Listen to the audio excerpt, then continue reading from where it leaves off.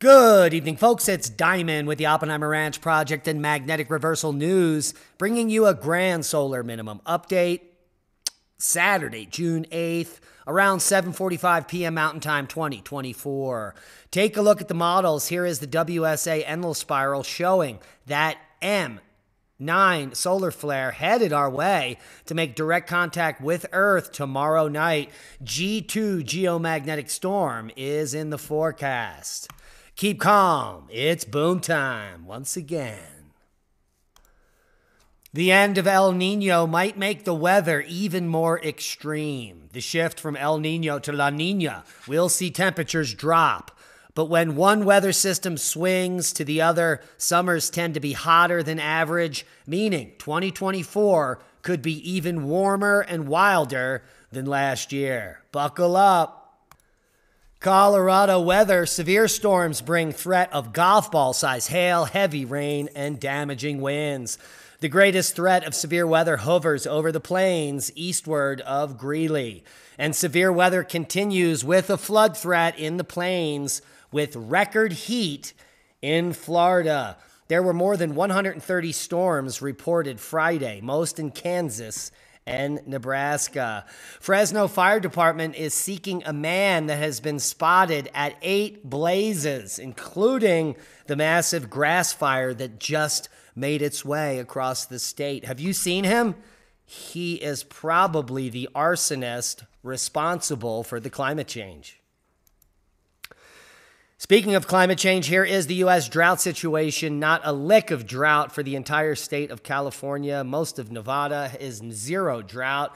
The only state in a bad way looks like it's going to be New Mexico and East Texas. New Mexico, the worst hit with the most severe drought down here near Ransom in Alamogordo.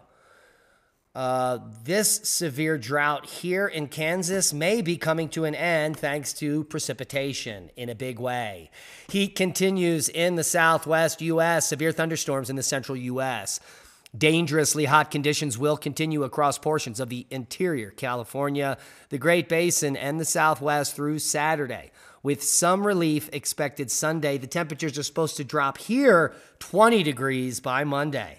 Severe weather, mainly hail and wind, flash flood potential will extend from the central high plains through southern Kansas into the middle Mississippi and lower Ohio valleys. Click on your county for more info. A quick look at the GFS model shows where that severe weather threat is right now up in northeastern Colorado, just entering Nebraska. In the next 3 hours, an explosion over Kansas will occur as it moves east into Missouri overnight and basically fizzles out by morning. A secondary line of storms here lining up for the end of the weekend could keep it spicy for some time to come. We'll just move the models through here. Nothing that spectacular happening on the model. If we go to precipitation and moisture and look at total accumulated precipitation, you're going to see that any drought in Florida will be coming to an end, as well as Kansas, where upwards of 6 to 7 inches of rain are expected to fall through the third week of June. And that is going to be a June boom for the drought in Kansas. Very little moisture coming to East Texas or southern New Mexico, so that's bad news for those guys. Seismic update, basically no earthquakes anywhere on Earth. Look at that, just about a dozen or so worldwide above 2.5 magnitude. All is quiet across the globe. As we change over to worldwide volcano news. For Saturday, June 8th, we've got Fuego to 15,000 feet, San Cristobal volcanic ash today. Marapi volcano puffing to 11,000, Liwatobi to 10, Sabancaya 22,000 foot puff, Semaru to 15, Popo to 23,000 foot today, Sabancaya to 24,000, Liwatobi explosive activity continues there with an ash plume that rose up to an estimated 10,000 feet. We've also got Liwatobi. We just said that 10,000. Fuego to 15. Semaru to 15. Merapi to 11. And that wraps it up. Dukono to 8 for worldwide volcano news for the day. Quick jump over to space weather. This M flare, the M9.7, no one thought that there was a coronal mass ejection, but indeed there was, and a significant one at that. It sent us into Proton storm S2 just for a moment and is now dropping back down into S1, which is good news. Take a look and let's pull this up. We're going to take a quick look here at LASCO C2, and you're going to watch that radiation storm hit the satellites right after the boom. So boom, there's the shot, there's the snowstorm. That is the radiation which is now hitting Earth. Quite a spectacular flare. Now, because of the radiation storm on the instruments, which is directly facing Earth there, we could be seeing coronal mass ejection hitting us in just another 12 hours. And that is, in fact, what the WSA Enlil has. Quite a big plasma. Look at that black spot there, literally getting very close to clipping Earth. Earth is the green ball here.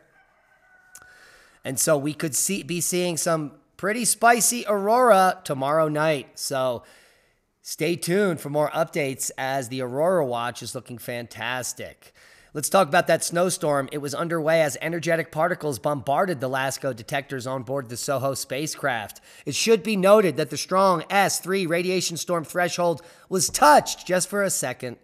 While we wait a CME tracking model, it does appear that the edge of this plasma cloud is headed in our direction. In fact, it is. I just showed you the model. And what is the detailed 3-day geomagnetic forecast? It's showing a 6-hour G2 geomagnetic storm, potentially an 18-hour geomagnetic storm in totality above G1.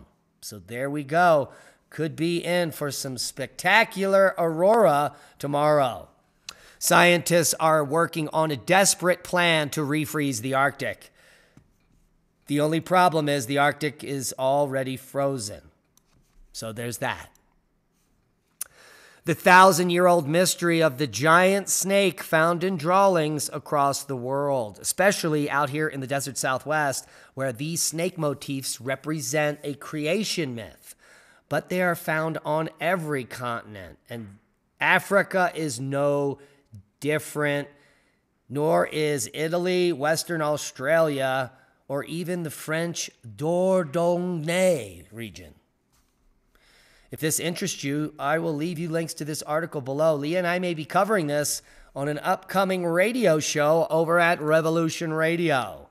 And the tallest waterfall in China is being fed by a pipe at the top. A hiker went to see the source of this waterfall and got a big surprise when he saw a pipe coming out of the top of the mountain. Now, according to Chinese authorities, they say that only in the drier months do they turn the water on the pipe because they don't want to upset tourists that travel long distances to see, well, the country's highest waterfall, which may not even exist at all, naturally.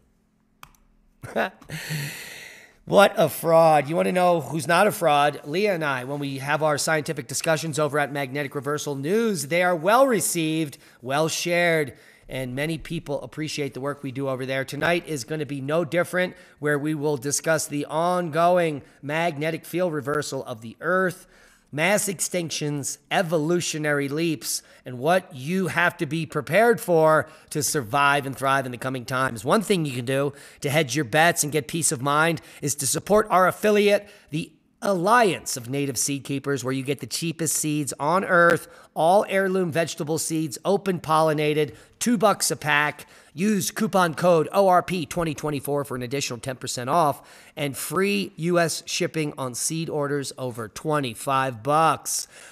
Go get them, and that's a boom to knowledge. Please share this video. We are shadow banned, and it's up to you to help our channel grow. You can also become a Patreon, support the work we do, and watch all of our podcasts in one place, commercial free. You can always get the seeds. We'll see you in a minute over at Magnetic Reversal News. And that is a boom to knowledge. Be safe. We love you.